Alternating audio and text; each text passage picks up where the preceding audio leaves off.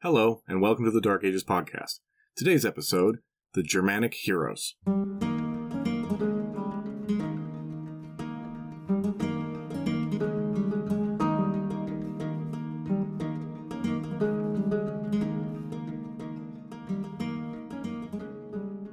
Somewhere, back in the various taglines and summaries that are attached to this show, I said something about myths and legends. Now, I would strongly suggest that we would be talking at some point about myths and legends that have come down to us from these early Middle Ages, but up to this point there has been barely a whiff, barely a whimper, indeed not even a soupçon. This makes me worry and feel that I have not delivered as I promised, and today I shall resolve those worries and anxieties. Today we are not looking at the actual history of the early Middle Ages, but we are looking at the literature that came to be written about the early Middle Ages. It is a big subject, and I'm going to tell some of those stories, so this is a big episode. Light on hard history, but hopefully still fun. I hope you'll indulge me. Sometime in the 13th and 14th centuries, poets began to write down the tales that circulated around Germany and Scandinavia, sung by minstrels and skalds. Some of these were fanciful tales of mythical heroes, others concerned real historical people, their history passed down and adjusted over the centuries. All of them were set, at least implicitly, in the years of turmoil that followed the end of the Roman rule in the West. The time, the migration period, late antiquity, whatever you want to call it, functioned as a heroic age for this German literature. As France pulled together stories about Charlemagne, Roland, and Oliver, and England and Wales gathered Arthur, Guinevere, and Lancelot, the poets and singers of Germany pulled together their own cast of characters like Dietrich von Bern, Etzel, and Gunther. Those may be unfamiliar names, but we have met all of them before on this show.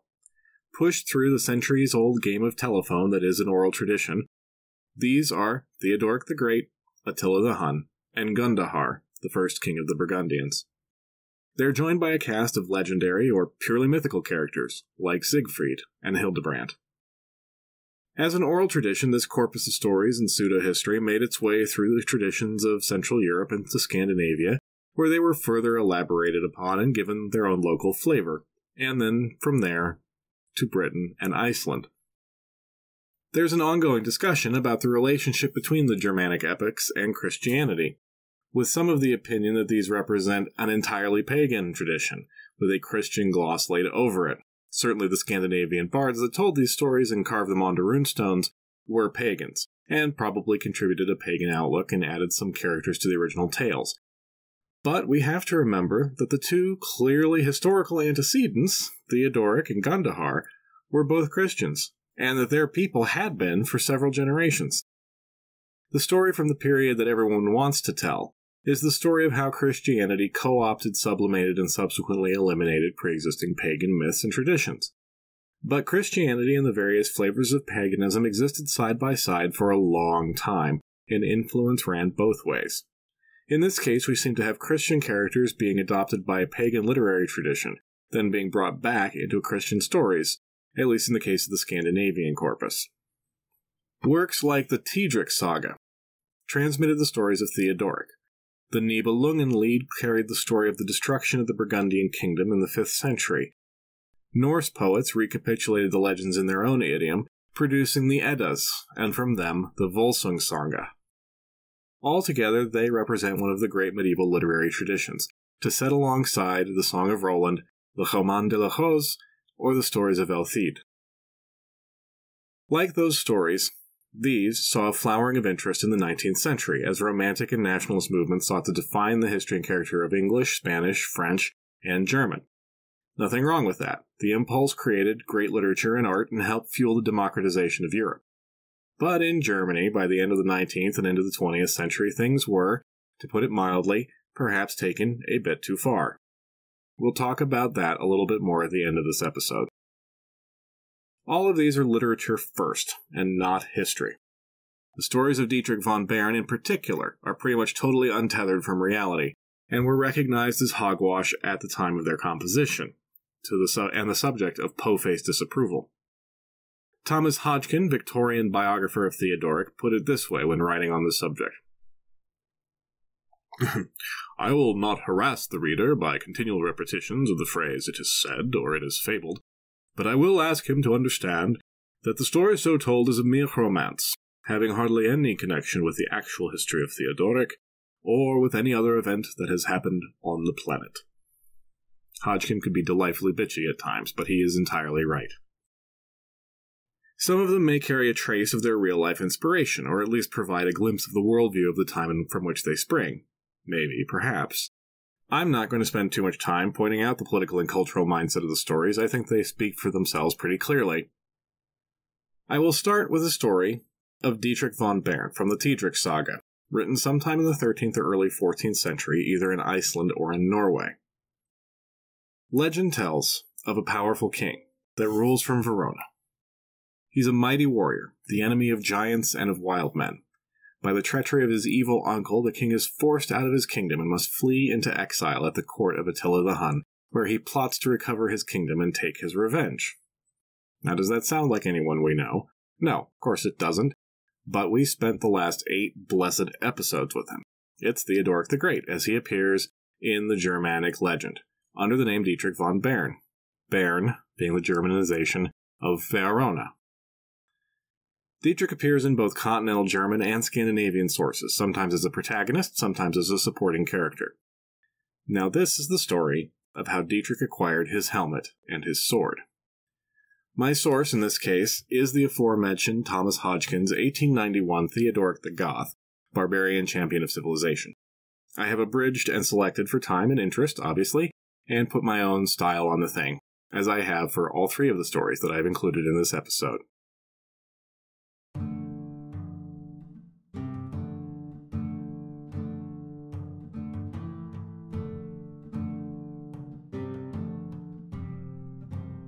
In Italy, there were 2 brothers, the son of a strong and warlike king. The elder, named Ermanric, was made by his father the Lord of Rome, and of all the country around it, even as far as Greece. The younger, whose name was Dietmar, had been given for his part the rule of the city of Verona and the lands around it, all the way to Hungary. Dietmar married a well-loved woman of Verona named Odilia, and together they had a son, who they named Dietrich. When he grew up, Dietrich, though not a giant, was much larger than ordinary men, and very handsome, with dark eyes and long flowing hair. He never wore a beard, but like the other men of his tribe, a mustache. His shoulders were broad, his arms as thick as the trunks of trees and as hard as stone, and his body was equaled by the strength of his mind. He was brave, jovial, good-tempered, magnificent, and generous. And so he had many friends, who he rewarded richly and honored highly. One of these was a knight named Hildebrand, the son of the Duke of Venice. He was older than Dietrich, but the 2 became fast companions, and it was Hildebrand who taught the young prince to fight. Though Hildebrand was also strong in mind and body, his students soon surpassed him in skill at arms, and the 2 went together on many adventures around the kingdom. One day, Dietrich and Hildebrand were hunting in the forest, when they crossed paths with a dwarf, a small thieving thing, named Alpris. They caught him and were ready to kill the wretch, when Alpris cried out, "If you spare me, noble sirs, I can find you the greatest sword ever made, and I'll show you where to find treasure that will make you even richer than your father, the king." "Where is this treasure, creature?" demanded Dietrich. "It belongs to a woman called Hildur and her husband, Grimur. Grimur is strong enough to fight 12 men all at the same time, but his wife is even stronger than him. You will need all your strength to overcome them, but I can see that you 2 knights are equal to the task. Let me go, and I will show you the way to the cave where they dwell." Neither Dietrich nor Hildebrand were the kind of men to turn down such a challenge. They each swore great oaths to defeat these monsters, for monsters they clearly must be, and released Alpris the dwarf, telling him to meet them later so that they could finish their hunting. When he was free, Alpris went straight to work. He ran to Hildur and Grimur's cave and snuck in, using all the cunning and deception of his dwarvish race. He found Grimur's sword, called Nagelring, and was waiting with it when Dietrich and Hildebrand met him at the agreed spot. When Alpris presented the sword, both the knights marveled at it and agreed they had never seen anything to equal it. Its edge, its balance, its length were all beyond compare. Dietrich took the sword, and he and Hildebrand dismounted and followed Alpris to the cave. When Grimur saw the strangers entering his cave, he looked around for Nagelring, but it was missing. Cursing the dwarf, he instead took a burning log from the fire and attacked Dietrich with it, and pressed him hard. Blow after fiery blow was aimed at the Prince of Verona. And it was only his great skill and the strength of Naglering that kept him alive. Hildebrand, meanwhile, was taken by surprise by Hildur, who seized him from behind and wrestled him to the ground. Hildur was indeed more powerful than her husband, and soon had the knight pinned and helpless. Hildur squeezed Hildebrand, squeezed him so hard that blood came out from under his fingernails. She sat on him and pressed her fist to his throat so he could barely breathe, barely call out to Dietrich for help. Dietrich did hear his cry, and seeing his friend so endangered with a mighty blow, struck off the head of Grimoire and rushed to his aid. Swinging Naglering in a shining arc, he cut Hildur in two. Hildebrand scrambled out from under her, but Hildur had strong magic, and her two halves immediately knit back together. Amazed, Dietrich struck again, and again the two halves were magically healed. Hildebrand called to Dietrich, "Stand between the halves!" Dietrich swung again, and this time stepped into the space opened by his sword and prevented the two halves from rejoining. The half with Hildur's head lived on for a moment after this sundering, and was heard to curse her husband and the Fates, saying, "If the Fates had willed Grimoire to fight as stoutly against Dietrich as I did against Hildebrand, the victory would have been ours." And at that Hildur died, and Dietrich and Hildebrand stood in awe of her bravery. Their opponents vanquished, the knights searched the cave, and found that the dwarf had told the truth. It was full of gold and silver and all kinds of other riches. Most important, there was a helmet, made by Malpriant the dwarf, and so valued by the monstrous couple that they had given it their names combined, Hildegrimor. Armed with Naglering and Hildegrimor, Dietrich did many great feats of arms, and his fame spread all throughout Italy and out across the wide world, and bright young fighting men thirsting for glory came to join him. He was known as the greatest of all warriors, even equaling those at the court of King Arthur.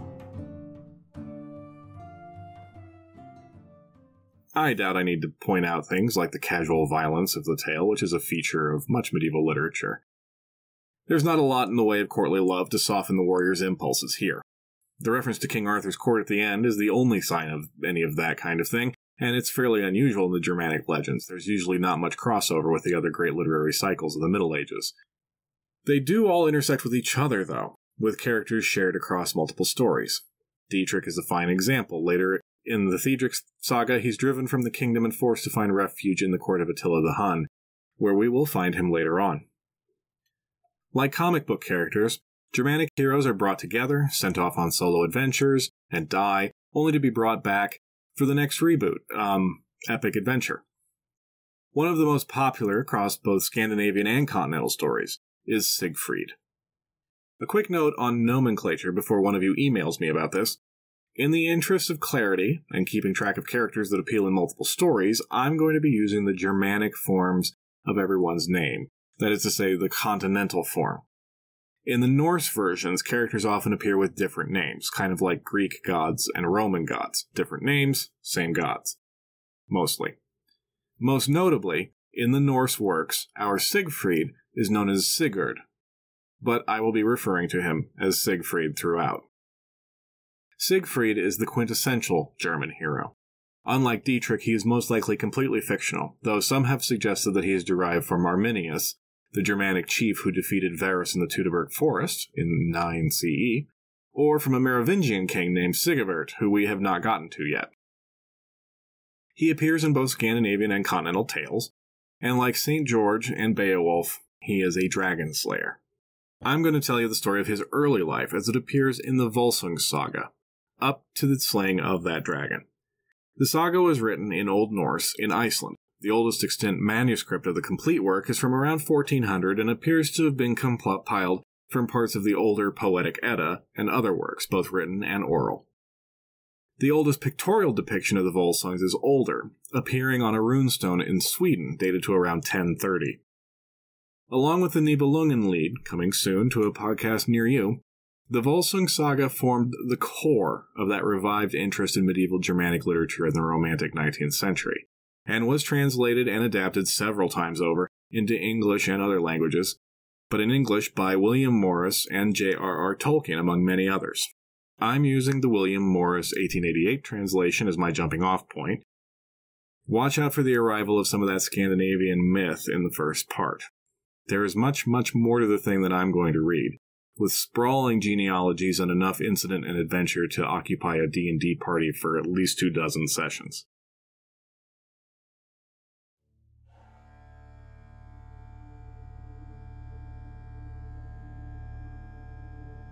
There was a mighty warrior named Sigmund, son of Volsung. He loved and married a woman named Hjordis. But another, Lingi, son of Hunding, had also desired Hjordis, and he and his brothers attacked them, and Sigmund was killed by his rival, though Lingi did not win the prize of Hjordis. All the house of Volsung were killed, except for Hjordis, who was pregnant, and fled to safety in the house of King Hjálprekr, where she gave birth to a son named Siegfried. Siegfried grew up tall and fair, strong and generous. Hjálprekr honored him with his own generosity, and raised him well in the manners of his country. Among those who shared in the raising of Siegfried was the king's smith, a man named Regin. When Siegfried was a young man, he set off into the forest to find for himself a horse from among the king's herd. While in those woods, he crossed paths with Odin himself, disguised as a wanderer. Impressed by the young prince, Odin gave him a horse, named Grani, the greatest horse in the mortal realm. When he saw the animal, Regin knew that this boy would be able to meet any challenge that came before him. He had always known Siegfried was exceptional, and now with Grani he would be unstoppable, as long as he remained wise and brave. So to challenge Siegfried, he told him a story. Regin had 2 brothers, Ottar and Fafnir. Ottar had the gift of shape-shifting, and often swam in the river in the form of an otter. Fafnir was large, brave, and strong. Regin himself a skilled ironworker. One unlucky day, the gods Odin, Loki, and Hörnr were fishing, and they caught Ottar in his animal form, and skinned him and ate him.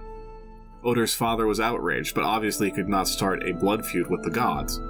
Instead, he demanded that in compensation the otter's skin should be filled with gold and given to him. The gods agreed, and Loki went to the dwarf Andvari, stole enough gold to pay the debt, and delivered it to the grieving father. But Loki, being Loki, included in the payment the seed of disaster. He set a curse on one of the rings in the treasure, and any who owned that ring would die before his time. It did not take long for the poison seed to sprout. Fafnir, who had always been bad-tempered and prone to take offense, killed his father and hid his body. He stole the gold and fled with it to the wilderness, and Regin was left an orphan, having lost his father, his brother, and now not even his inheritance as compensation. He took his skills to the king and served him as his smith, and was there given the task of Siegfried's upbringing.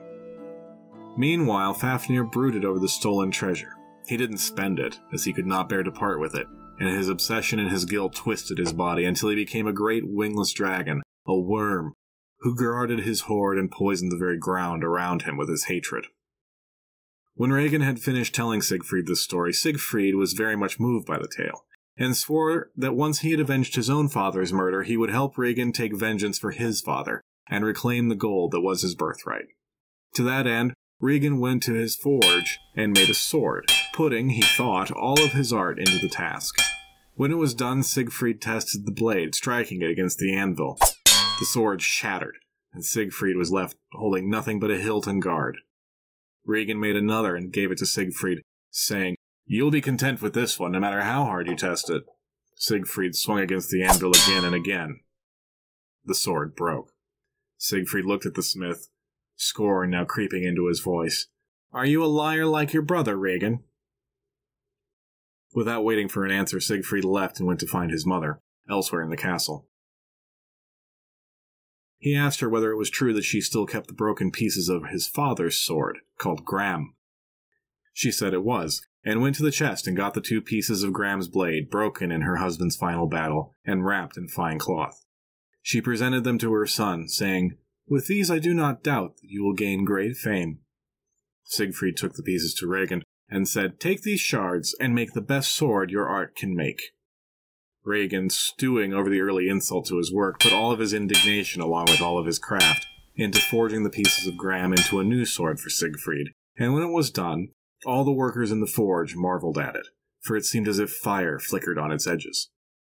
Regin took it to the prince, and Siegfried again swung the sword at the anvil, but this time The anvil gave way, and was split all the way down to the stump on which it stood, and the sword was neither broken nor bent.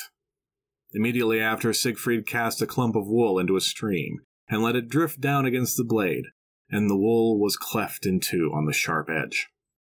Regin, satisfied with his work, said, "I have made you the sword you wanted. Now will you keep your word and go and meet Fafnir?" And Siegfried said, "I shall indeed, once I have avenged my father." So Siegfried went to the king, and said, "From you I have had great love and gifts and honor, and for those I owe you praise and reward. But the time has come for me to leave and meet my father's killers in battle, and I would ask that you add your might to mine in that undertaking." The king promised Siegfried all he could ask for and more: men, arms, ships. Siegfried himself steered the largest dragon ship through storm and waves, until they reached the lands of Siegfried's ancestors. Lingi and his brothers, the sons of Hunding, raised their army and came against the forces of Siegfried. A fierce fight followed. Many a spear and many an arrow were cast in the air, axes hard driven, shields cleft, and hauberks torn. Helmets were shivered, skulls split in twain, and many a man fell onto the cold earth. Siegfried was at the center, and so many of the men of the Hundings fell before him that they were beyond counting. Soon the sons of Hunding came against them, and Siegfried smote Lingi through helm and head, and then his brother Hjolward, and all the men of the Hundings until there were none left to oppose him. And so did Siegfried avenge the death of his father Sigmund, and increase his own fame and glory. Returning to the castle that had been his home, Regin stopped him, to ask whether he would now remember his oath, now that his father's killers were dead, and help Regin take his own vengeance. Siegfried agreed, as he had always intended, and the two set out into the forest to find the dragon's hiding place. Soon they found a cliff above a river, 30 feet high, from which Fafnir was accustomed to reach down and drink the flowing water. At the top of the cliff they found the signs of the beast where he lay at the edge of the cliff. Regin said to Siegfried, "You should dig here a pit, and lying inside it, wait for the worm my brother to pass over your head, and when he does, strike upward with the sword I have made you, into the soft part of the monster's belly." "If I am sitting at the bottom of a pit when I let loose the dragon's blood," said Siegfried, "I am like to be drowned by the deluge. I shall dig several pits so that none may overfill, and I shall not then be in danger of drowning in such a way." "Do as you see fit," said Regin, "though I wonder that one such as you should be so afraid of such a petty thing." But shortly thereafter Regin left the top of the cliff and withdrew to safety, for it is the case that he accuses one of cowardice is the more guilty of it. Siegfried set to work, and soon had dug 6 pits, and hid himself in the deepest and greatest.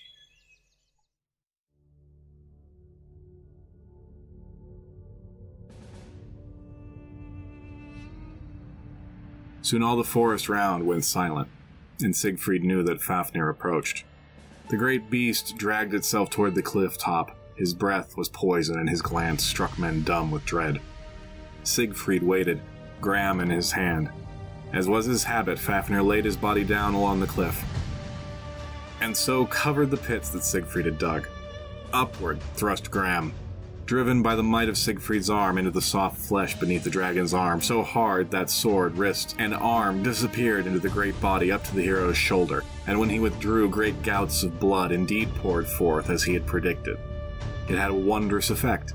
Every part of Siegfried's skin that the blood touched was changed, became hard as horn, and no blade thereafter would pierce it.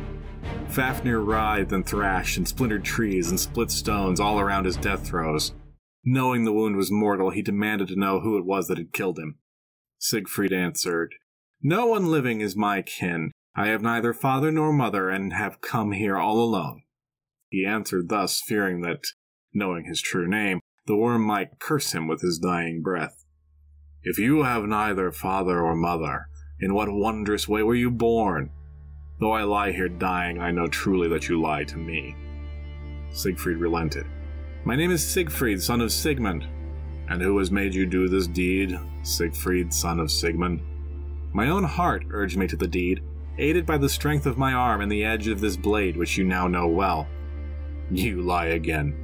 I know that you have grown up among my own kin, a bondsman taken in battle.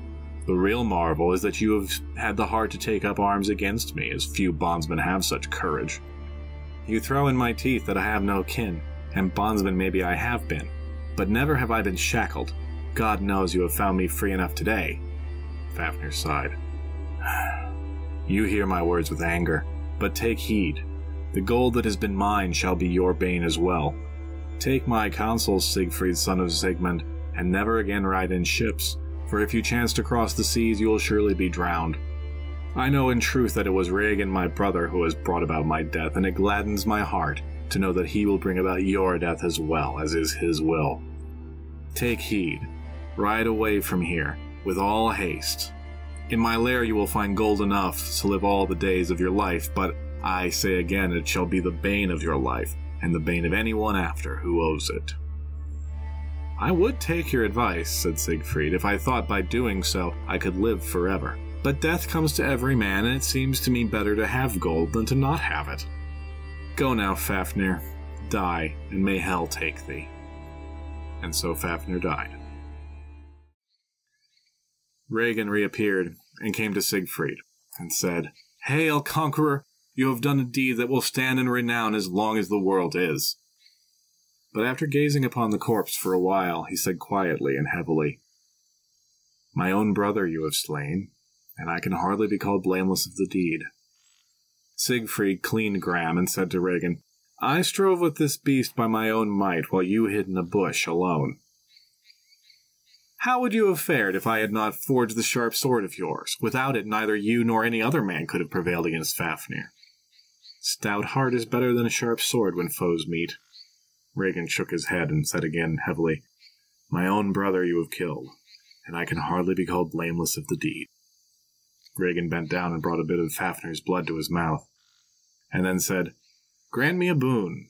Cut out the beast's heart, and roast it on a fire and give it to me to eat. Siegfried did, built a fire, and spitted the dragon's heart on a rod. When it began to cook, a bit of blood bubbled out, and Siegfried blotted it with his finger. It burned him, and unthinking he put the finger in his mouth. As soon as the dragon's blood touched his tongue, the speech of all the birds was made as clear to him as his own mother tongue. He heard the woodpeckers in the brush beside him, chattering and saying, There you sit, Siegfried, roasting that heart for another when you should eat it yourself. Another answered, And there sits Regin, planning to betray the one who trusts him. A third, Let him strike off his head then, and be the only lord of the gold. And a fourth, A wise man would do so. That would be the wisest course. Not so wise to leave alive one whose brother he's already killed. Siegfried heeded the counsel of the birds and said to himself, Never shall Regin be Siegfried's bane. These two brothers shall travel the same road. And he turned, drew Gram from its sheath, and struck off Regin's head. He then ate some of Fafnir's heart, and kept the remainder, and rode off to find the treasure. He found the dragon's lair open, and fashioned with great doors and columns, though it looked like no more than a cavern on the outside, and inside he found more gold than 2 or even 3 horses could carry. He knew that Grani, his horse, was the finest of all horses, and so loaded all the gold into bags and laid them across Grani's back, and then mounted, and the great steed sped him home as if he carried nothing at all. And the tale of the deed was spread far and wide. Siegfried rides on to further adventures, and that helpfully brings me to the last of the 3 stories that I will tell, the Nibelungenlied. The Nibelungenlied, broadly, tells the story of the destruction of the First Burgundian Kingdom by the Huns. If you remember, 436, maybe with, maybe without, the connivance of Aetius. Like all of these tales, it takes grand historical forces and movements and compresses them into much more comprehensible personal factors and motivations. Love, jealousy, pride, ambition. It centers on Kriemhild, sister of King Gunther and princess of the Burgundians, and Siegfried, who in this version is head of a clan called the Nibelungen, and rules in the Low Countries. The Nibelungenlied's form, in Middle High German, in paired couplets with a caesura in the middle, leads scholars to date the poem to around 1200. Its poet is anonymous. It is tenuously connected to the court of the Bishop of Passau, who may have patronized its author, but just about anything specific about its creation is educated guesswork at best. The warrior ethos remains, but now with a smidge of the chivalric romance overlaid on it. Now, often called Germany's national epic, the poem was largely forgotten between the 16th and 18th centuries. It is, of course, the core of Richard Wagner's four-opera cycle, Der Ring des Nibelungen, but ironically, Wagner drew more on the Scandinavian versions of the characters. If you don't think you've heard Der Ring des Nibelungen, I promise you, you have.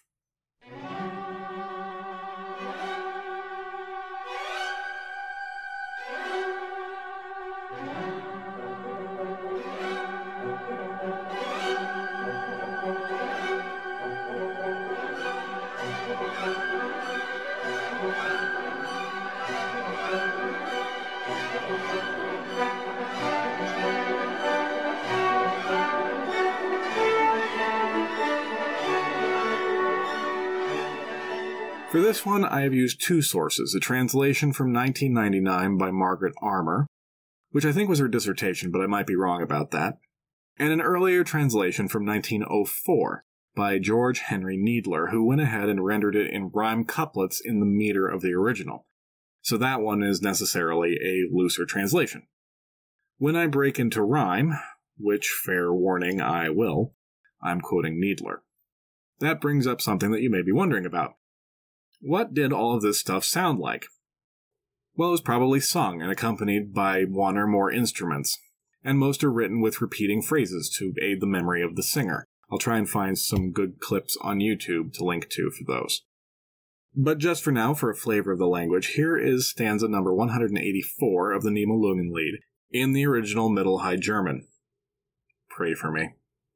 Nu het auch in der Lüdegast windlich erhorn. Ihr Ross sie nahmen beide, sensiten mit den Sporn. Sie neven auf die Schilde, die Kräfte mit der Kraft, des ward der Knecht Recke mit großen Sorgen behaft. There you go. The poem is epic in length, as well as in scope, over 2,000 stanzas depending on the manuscript version you're using.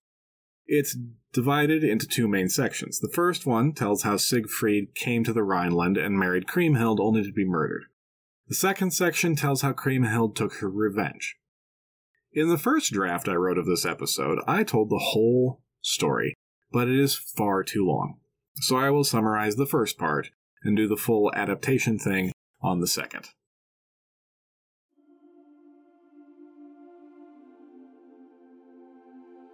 Kriemhild vowed never to marry, and would not be swayed from that vow. Siegfried, in this version the head of the Nibelung, heard tales of the beautiful princess who no man could win, and declared that he would win her for himself, and no other wife would do, had he not slain the great worm Fafnir. Surely no challenge was beyond him, and so he rode south to King Gunther's court at Worms. They welcomed him with all the honor and friendship that one of his reputation and rank was due, but would not allow him to meet or even see Princess Kriemhild. Nevertheless, he and his companion knights stayed in Gunther's court for a full turn of the year, for Siegfried was not easily discouraged. He went to battle with the king and his brothers, and did many great feats of arms in their service, even taking the king of the Saxons prisoner. Hearing of his exploits, Kriemhild at last agreed to see the visitor. And so when the army returned in glory, Siegfried saw before him the fair and stately maid. The two loved each other at first sight and wished to marry, but Gunther would at first not allow it. Finally, Gunther agreed that if Siegfried would help him win the Queen of Iceland, Brunhilde, as his own wife, then Siegfried and Kriemhild could marry. Brunhilde was a powerful queen who had vowed not to marry any man whom she could beat in a contest of strength, and many had tried and failed and lost their heads for their trouble. But with the help of Siegfried and a magic cloak of invisibility, Gunther was able to beat her. But on their wedding night, suspecting she had been tricked, Brunhilde beat Gunther and left him tied up. Again Gunther sought Siegfried's help. Siegfried overpowered Brunhilde, took her belt and ring, implying that he had slept with her, and afterwards Brunhilde lost her heroic strength. Brunhilde and Kriemhild squabbled about precedence as well, because Brunhilde believed Siegfried to be Gunther's vassal, and that she should therefore take precedence over Kriemhild, but Gunther and Siegfried were equal in rank. The row intensified until Kriemhild insulted Brunhilde, calling her Siegfried's mistress. Gunther managed to smooth things over, and several years passed, but one of his greatest knights, Hagen of Trogna, kept a grudge on his master's behalf, and planned to take revenge on Siegfried. Gunther at first wanted no part of the plot, but eventually gave way to Hagen and quietly approved his plan. Hagen rode to Worms, announced loudly that the Danes were planning an attack on the Burgundians. Again, Siegfried offered to help his friend and brother-in-law. Kriemhild feared for her husband's life. His skin was as hard as horn from the dragon's blood, but she knew that there was one spot the blood had not touched, where he was vulnerable, on his back. Hagen tricked her into marking the spot on the back of Siegfried's surcoat with a cross, saying the holy symbol would protect the unprotected spot. The campaign against the Danes was called off, and instead the court went hunting. During the hunt, Hagen killed Siegfried with a javelin, aimed at the cross on his back. To add insult to injury, Hagen stole the treasure of the Nibelungs, which was Kriemhild's rightful inheritance. Kriemhild came to be reconciled with Gunther, her royal brother, but never with Hagen. She swore revenge, and many years passed. And here is the story of Kriemhild's revenge.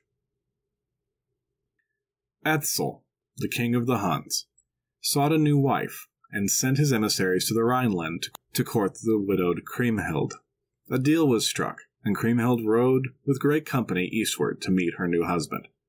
He met her at the Danube, accompanied by 24 great lords that swore him homage, both his own people and the lords of Wallachia, Denmark, and Thuringia. Altogether they celebrated with a tournament and joust before moving on to Vienna. In that city they met another of Etzel's liegemen, a knight called Dietrich von Bern. Told you he'd come back. In Vienna, they were married, Etzel and Kriemhild, and distributed generous gifts to all around, rich beyond the telling.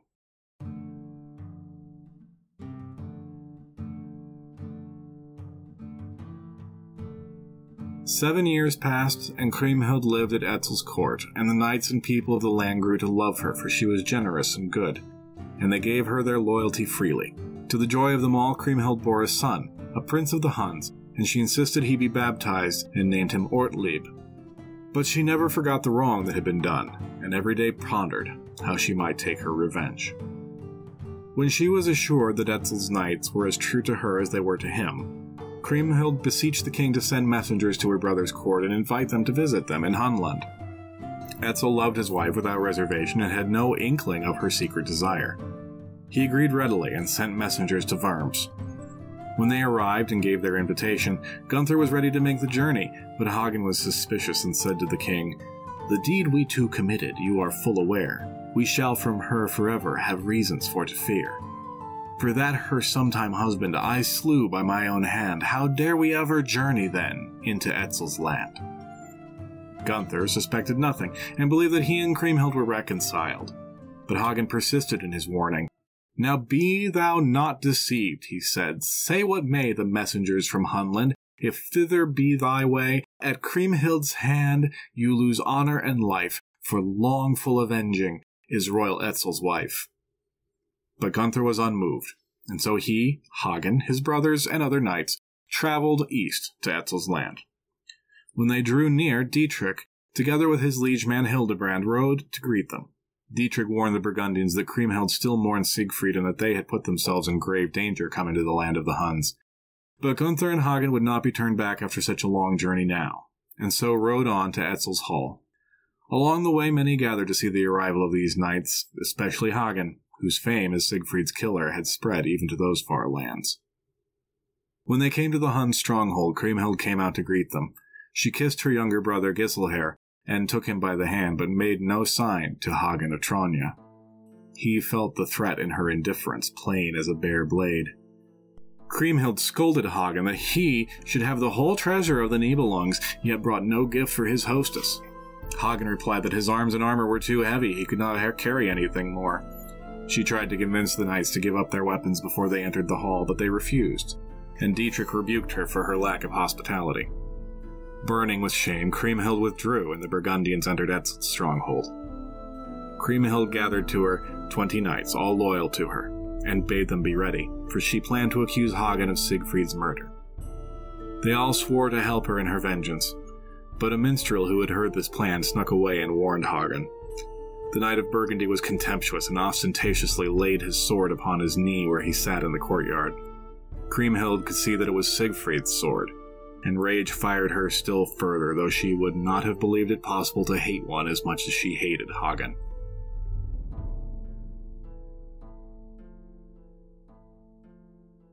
The time came, and she made her accusation. "Tell me, Hagen, whatsoever did you do that earned my everlasting hate? 'Twas you who slew Siegfried, spouse so dear to me, which till my life is ended, must ever cause for weeping be." Hagen held his head high and made his answer. "Why parley further, since words will be in vain? I am that same Hagen, by whom Siegfried was slain." Kriemhild cried out to the knights who had sworn to help her, "See, he denies it not!" But the nerve of each and every one of them failed as they beheld Hagen in person, whose deeds were well known. And so Kriemhild was compelled again to withdraw, weeping. Hagen returned to Gunther and his brothers. Together they entered and were greeted by Etzel, who assured them of his friendship, for he did not share his wife's quarrel with them. The king bade them sleep safely, for they were under his protection. But nonetheless, Gunther and Hagen posted guards around their lodgings. The air was full of foreboding. Etzel brought in his son, young Ortlieb, Kriemhild's only child, and proposed that he return to Worms to be fostered in honor at Gunther's court. But Hagen muttered a dark prophecy that Ortlieb would never grow to manhood, and that he, Hagen, would never serve him. In the meanwhile, Kriemhild's knights gathered outside the hall and started a fight with the Burgundian men, seeking to wipe out the shame of their earlier hesitance. Word of the brawl came to the nobles in the hall, and no sooner did word arrive than so did deed, and Hun and Burgundian fought each other within the walls and without. Hagen saw the great number of his friends and servants cut down by the Huns, and his thoughts flew to Kriemhild and how her malice toward him had led to this.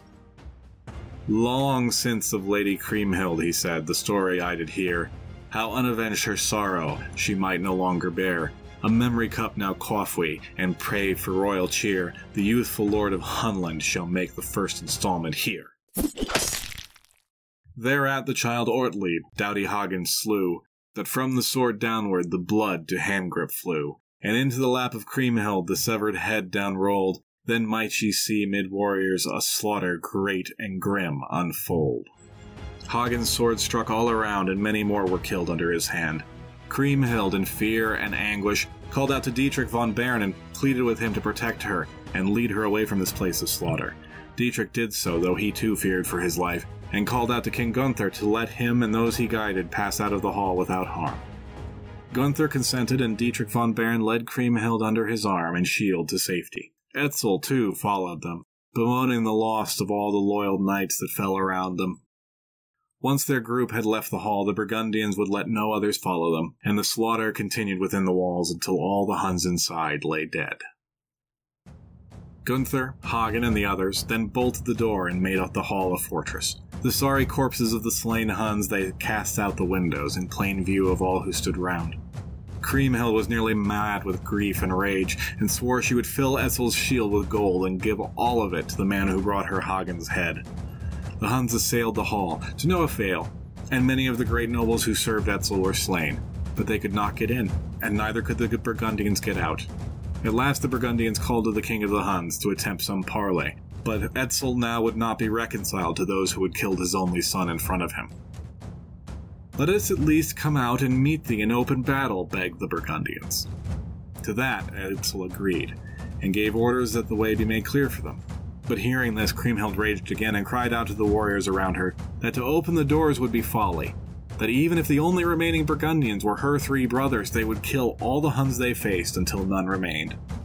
The youngest of those brothers, Getzelher, who was only a lad when Siegfried was killed, called out to his sister and begged for her mercy, but she had none to give. "No mercy may I show you, unmerciful I'll be. By Hagen, knight of Tranya, was wrought such woe to me, that ne'er is reconcilement the while that I have life, that must ye all atone for," quoth the royal Etzel's wife. The queen ordered that none be allowed to leave the hall, and that burning brands be brought and fire set to the roof and beams, so that all inside would perish either by the flame or by the sword. But Hagen commanded his men to crouch along the walls, so that the burning timber would not strike them, and stamp out the flames and the blood that lay thickly on the floor. So did the Burgundians survive the night of the burning of Etzel's hall. When dawn came and showed them all still alive again, at first Etzel and Kriemhild would not believe it, and then the attack began again, each of the Huns eager to claim the promised gold for themselves. When he heard what was happening, Dietrich returned to add his and his men's weight to the fight, for he was as enraged at the death of so many Hunnish nobles that he named his friends. But alas, he was to see his own liegemen struck down as well. Grim battle continued until none of the Burgundians remained, except for Gunther and Hagen. But those two alone were a match for all the enemies that came against them. Hagen himself fought with Hildebrand, Dietrich's companion, and dealt him grievous wounds. Bleeding, Hildebrand returned to Dietrich, bloody and battered, and told him of the deaths of all of his men. Sorrow turned to wrath, and Dietrich and Hildebrand went to meet Gunther and Hagen. Dietrich was a noble knight, and called to Gunther, and gave his pledge that if he and Hagen would deliver themselves to him, he would assure no harm would come to them, and he would defend them against any of the men of the Huns that came against them.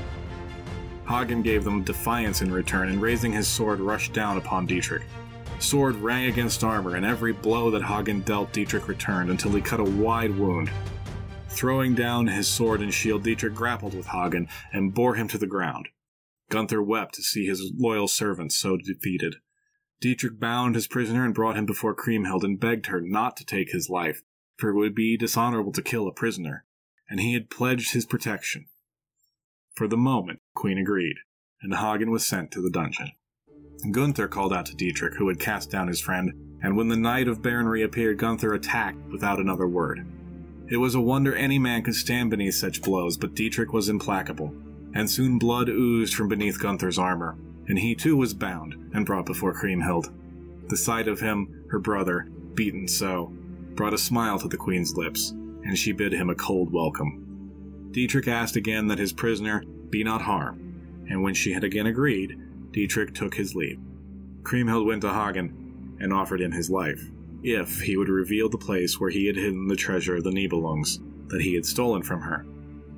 "Best to save thy breath," the knight replied, "for I have sworn an oath never to reveal the hoard to anyone as long as I am living."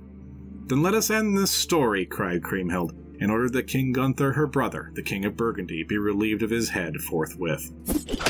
And when it was done, she brought the head to Hagen, who wept to see it and shouted his defiance. "Is thy vengeance complete, Kriemhild? Thy brothers all three are dead, and the treasure place only I and God know, and you, she-devil, will never know that place.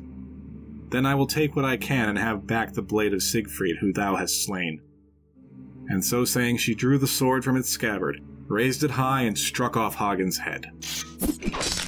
Those around that saw it were shocked at the sight. Neither Etzel nor Hildebrand had ever seen the like. Hildebrand roared in rage, for he too had sworn with Dietrich that no harm would come to these two prisoners. He drew his own sword, heavy and sharp, and swung it at Kriemhild. She screamed in fear, but it did her no good, and she too came to death. And with her passed the last of the Burgundians.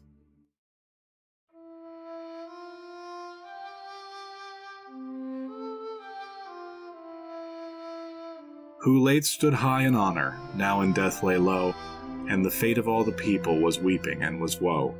To mourning now the monarch's festal tide had passed, as falls that joy to sorrow turneth ever at the last. Nor can I tell you further what later did befall, but that good knights and ladies saw ye mourning all, and many a noble squire for friends in death laid low. Here hath the story ending, that is the Nibelungen woe.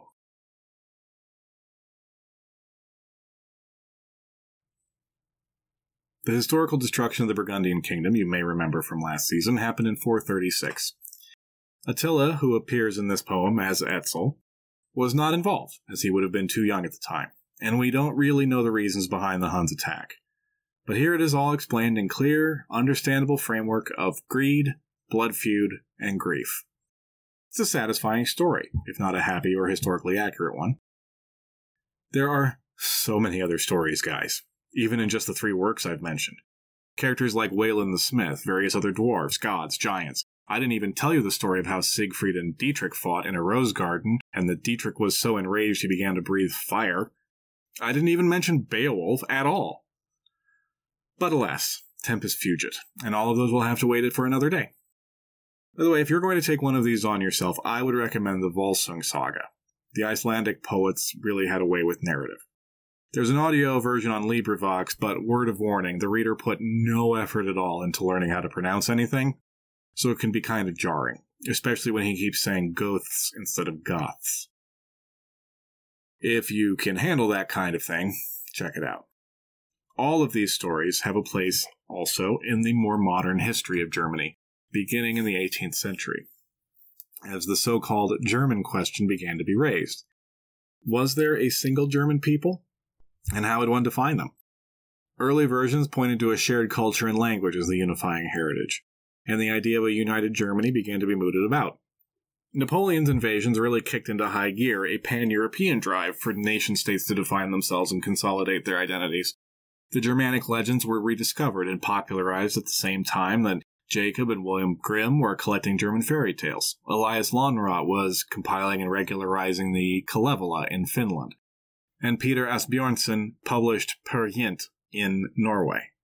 The English rediscovered the Anglo-Saxons, and the Scots developed Tartan into a formalized system. The Romantic nationalist impulse was strong everywhere, but events conspired to push the German version a little bit, maybe over the top. Continuing conflict with the French led Germanic culture to be defined to a large degree in opposition to French culture. Ancient history was taken as a starting place. The Gauls had been conquered by the Romans, while the Germans never had. And this is where the idea of the Germanic tribes as heroic lovers of freedom arises, along with the tendency to see them as a single cultural entity rather than the hodgepodge or more or less related tribes that they actually were. Unification of Prussia finally gave the crazy quilt of Germanic statelets a center of gravity, until it all came together with the declaration of the German Empire in 1871. I have heard it suggested that because unification came relatively late to Germany, the nationalistic fervor had to be one notch louder and more intense than the other countries. It's not a provable theory, how do you measure something like that?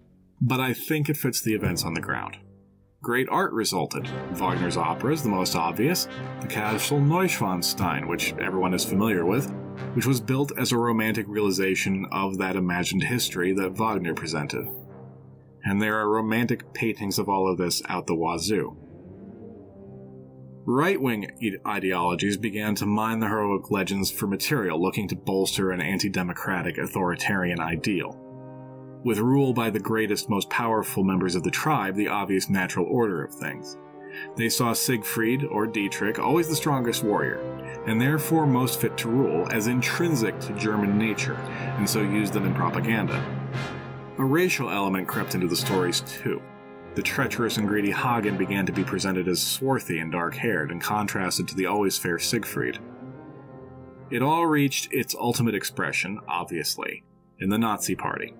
Hitler was a huge fan of Wagner's operas, though ironically his favorite was Parsifal, which is part of the Germanic Grail tradition, rather than the Germanic heroic legend. Meanwhile, it appears that Heinrich Himmler, founder-in-chief of the SS, believed the legends to be real history, but then Himmler was loony. The specter of Nazism put everyone in an awkward position after the war, and the Germanic heroes were, to many, tainted by their association with the regime. In Germany, the Nibelungenlied and others were dropped from the school curriculum. To be honest with you all, I ran out of time to find out whether it had made its way back into German classrooms. German listeners, I know you're out there. Any word on that? I would love to hear. Outside Germany, the influence of the literature remains strong, with the most obvious being the influence on our dear friend Professor Tolkien, who I haven't mentioned for quite a while. Do I need to point out the similarities? Magic Ring, Dragon Horde, Dwarves. I think it goes even deeper than that, actually. If you're familiar with the poetry and songs that appear in the Tolkien legendarium, their meter often, in my mind, matches that of the Nibelungenlied. I don't know if that's a conscious choice by Tolkien or if he was just so steeped in the lore that he naturally wrote that way. But either way, influence is influence, conscious or not. I think it's perfectly possible to appreciate this body of literature in spite of its associations, and to emulate Professor Tolkien, who wrote of his resentment of that, quote, ruddy little ignoramus Adolf Hitler, ruining, perverting, misapplying, and making forever accursed that noble northern spirit, a supreme contribution to Europe which I have ever loved and tried to present in its true light. End quote. The stories to me are satisfying, different from the Greek epics or Arthurian romances in their nature and content, but no less profound in their presentation of human beings and of their drives and foibles. I hope you've enjoyed this episode. Sorry it ended up being so long. and took so long to put together. I hope you understand now. Next time we'll be back to the actual history and get started on Clovis in the beginning of the Merovingian dynasty. Before I go, many heartfelt and obsequious, though still dignified, thank yous to the folks that have donated at ko-fi.com/darkagespod. To AG, to Dusty. Dusty dry humor is the best humor and much easier to store than the wet kind. Scott, whose generosity is truly humbling, as is Jorge's and Brandon's. Jorge, all I did was answer a question, man, but thank you. There have also been a flurry of lovely comments on Apple Podcasts. Thank you for all of those. And a special shout out to Sask Jimrat from Canada, I assume that's Saskatoon, who was almost embarrassingly effusive on Canadian iTunes. I'm speechless, really. It's enough to make me even refrain from making a crack about Saskatchewan. Thank you all for listening. Until next time, take care.